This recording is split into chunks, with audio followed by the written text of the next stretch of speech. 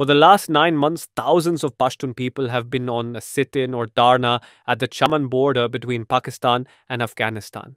They are protesting against Pakistani government's decision which mandates use of passport and visa for crossing the boundary. The situation was peaceful there till yesterday before Pakistani forces launched a crackdown to remove the protesters. The Pakistani forces used brutal force, leaving several people dead or injured, according to reports from the ground. हमारे forces ने, military ने, FC ने उन पर हमला कर दिया है और इस वक्त गली कूचों में भी जंग हो रही है।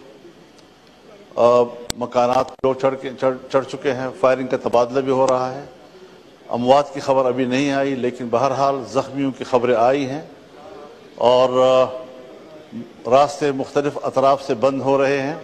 The Pashtuns have declared that they would not accept the order which mandates use of passport and visa for to and fro movement between Pakistan and Afghanistan. They refuse to accept the order because they do not recognize the border, which is called the Durand Line, between Pakistan and Afghanistan. They say that the drawing of the border at the time of British rule was unjust as it divided the Pashtun clan. In fact, they want free movement across the Durand Line without any restrictions. Championing the cause is Tehreek-e-Taliban Pakistan, or TTP, which is an Islamist armed group comprising Pashtun fighters. The group has been angered by yesterday's brutal crackdown by the Pakistani forces on the protesters at Chaman border and has asked the Pashtuns to fight for their rights rather than just cry or hold protests. In a statement, the TTP said Pakistan's paramilitary force Frontier Corps showed brutality while attacking and badly beating up hundreds of peaceful protesters. Hundreds of protesters were arrested and transferred to Quetta